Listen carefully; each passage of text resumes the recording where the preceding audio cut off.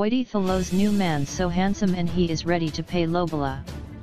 According to Sowetan, the 28-year-old media personality is officially off the market. The publication claims that the beauty is allegedly dating a Nigerian-born and South African-based music video director, Stanley Obiamalu S. The paper alleges that a close friend of the couple said that they have been trying to keep their romance on the low but have been together for almost a year.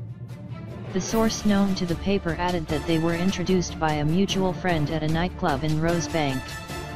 Take a look at their picture below. The couple is yet to confirm the rumors.